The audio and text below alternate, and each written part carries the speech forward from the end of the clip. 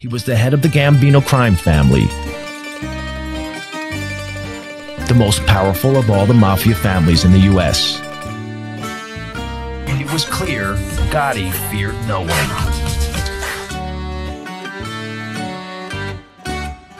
But one man stood in the way of Gotti's rise: Paul Castellano. Castellano was an old-style hood, a mafioso who disguised his crimes behind a veneer of respectability. Formed in the early 20th century, the Gambino crime family is referred to as one of the 5 families responsible for the majority of New York's criminal activity. The story begins in New York when Salvatore "Toto" D'Aquila lays the groundwork for the Gambino crime family. The Gambino family has a history of racketeering, extortion, loan sharking, and illicit gambling, among other criminal activities. D'Aquila was born on November 23, 1877 in Palermo, Sicily, and rose to prominence as an influential member of the Italian-American underworld in the United States. The syndicate had not yet been established. Following D'Aquila's death, Mineo assumed leadership of the D'Aquila family, which would eventually evolve into the Gambino criminal family through a series of successions. Carlo Gambino.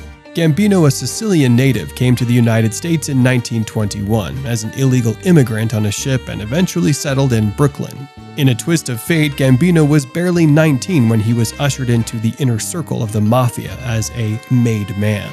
But what makes this tale truly intriguing is his affiliation with a daring group of young mobsters known as the Young Turks. This renegade faction, led by the legendary Frank Costello and Lucky Luciano, held a revolutionary vision for the American mafia, a vision that stood in stark contrast to the old-school beliefs of their Sicilian-born Mustache Petes. In 1957, Albert Anastasia, the head of the Gambino family, became increasingly violent. To stop him, Gambino agreed to take a hit out on him. Later, Anastasia was gunned down in his barbershop. While many of the older mafia bosses were killed or arrested, many at Gambino's order, he remained in charge for decades. Even the cops had trouble linking Gambino to any crimes. Even after placing his home under constant surveillance, the FBI wasn't able to get any evidence that Gambino was running one of the biggest crime families in the country. Gambino was a silent yet deadly man. On one occasion, Dominique Sciallo, a Colombo family capo regime, got drunk at a restaurant and insulted Gambino. Gambino remained silent throughout the entire situation. Later, though, Sciallo's body was found buried in cement. Gambino had a knack for running a business. Gambino runs a smooth, efficient operation where everybody makes money, said one lawman who has followed the affairs of the family for 6 years. He stated, him and his brother Paul and Sam McCarty made over $1 million from ration stamps during World War II. The Godfather, unlike many other mafia leaders, died of natural causes in 1976 at home. He is remembered as one of the most powerful figures in mafia history. Paul Castellano. After Carlo Gambino's death in 1976, Paul Castellano took over the family name. Even though he was Carlo's brother-in-law, not everyone approved of how he managed the family affairs. Paul Castellano was known to be a recluse among his friends. Paul Castellano, nicknamed Big Paul due to his towering stature, acted as if he ran a Fortune 500 company rather than a criminal enterprise. Except for constructing a neo-federal mansion, which his neighbors termed the White House, he maintained such a low profile that, for a time, local and federal law enforcement agencies even debated about his age. Judge Kaufman described him as a man marked with antisocial patterns, who willingly spent 1 year in jail in order to not answer any questions, even though given immunity in that case. While Castellano was the boss of bosses, he was a criminal conservative who spoke out against drug dealing among crime families and abuse against women, and that sparked hatred between him and John Gotti. Still, Castellano had earned the reputation of a greedy miser among his subordinates. Starting in the 1970s, he acquired millions through legal and illegal means, but that didn't stop him from wanting more. By the early 1980s, he was putting pressure on his men by taking 15% more of their pay instead of 10%. This guy is sitting there in his silk robe and his velvet slippers in his big white house, and he's taking every dollar we got, said Ernest Volkman, author of Gangbusters. In 1985, Castellano stood trial, but he did not live to hear the verdict. On the evening of December 16, 1985, 70-year-old Castellano and his underboss, Thomas Bilotti, were on their way to Spark Steakhouse in Midtown Manhattan. 3 hitmen approached them and opened fire on them on the street.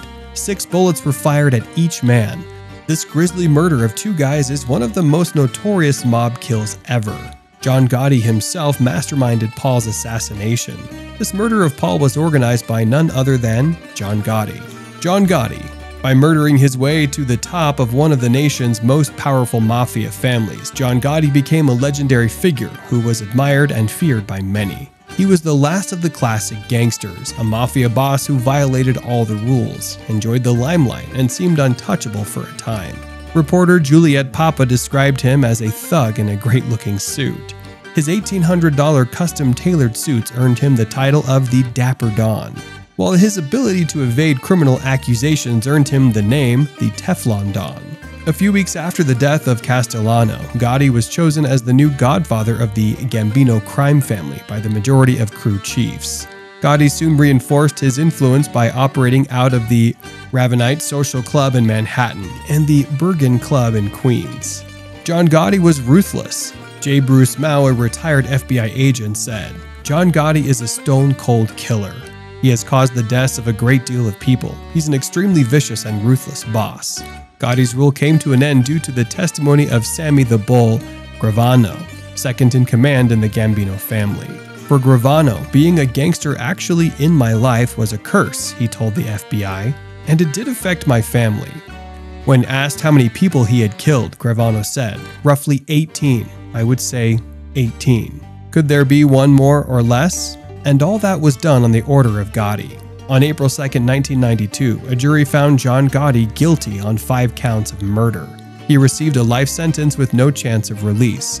So for a couple of days, you sit down there. Well, when he just walked in the door, when he arrived down there, it was like, I don't know, the biggest celebrity known to mankind walked in there. Every inmate that could see him or hear him or knew that he could hear them pledged that they would do anything that he wanted. Do you need anything? Anything that I have, you can have. That was pretty much the thing. From jail, Gotti appointed a committee that included his son, John Jr., to run the Gambino family. He then died in 2002 due to cancer. Frank Colli. In the 2010s, Frank Colli took control of the Gambino family. Colli was known for keeping a low profile, but his homicide in 2019 brought the family's reputation back into the spotlight. Francesco Colli wore his label discreetly. Mr. Colli, rumored to be the head of the Gambino crime family, was a far cry from John J. Gotti, the showy Dapper Don who ran the same operation in the past. He was the polar opposite of John Gotti, said a mafia investigating law enforcement official. He's basically a ghost. In both his professional and personal life on Staten Island, he maintained a low profile. Despite living a low life, Colli continued the family business. He put in illegal joker poker video machines at a Brooklyn cafe and shared the proceeds with the owners, keeping for himself the standard 10% cut for the Gambino family. In 2014, federal authorities linked Mr. Colli to a heroin trafficking enterprise that went through Italy and into the United States. In a nutshell, he was an earner, a leader who brought to the Gambino family his youthful energy and a stellar reputation for distributing cash around the tribe while skillfully avoiding the authorities' traps and wiretaps. In one intercepted conversation, 2 Italian-speaking mobsters discussed Mr. Colli's standing in New York. "He's a friend of ours," one said. "He's everything over there." Unfortunately, he was murdered in the same manner as his predecessors. Mr. Colli, 53, was shot 6 times outside his home in the Todd Hill neighborhood of Staten Island on March 13, 2019. Although Peter Gotti was the designated leader of the Gambino family for the past 15 years, the other major gangsters largely disregarded him. Lor Manino was the new acting boss of the Gambino family after Frank Colli. Despite being less potent and influential, the Gambino crime family continues to maintain a reputation. Currently, New York City and the northeastern United States are the most active regions for the mafia. Similar to other mafia organizations, it has been subjected to significant pressure from law enforcement, resulting in the imprisonment of key members. And that ends our series on the major crime families of NYC. Remember to subscribe because in the next series we'll be doing a deep dive into the lives of these legends of the mafia world.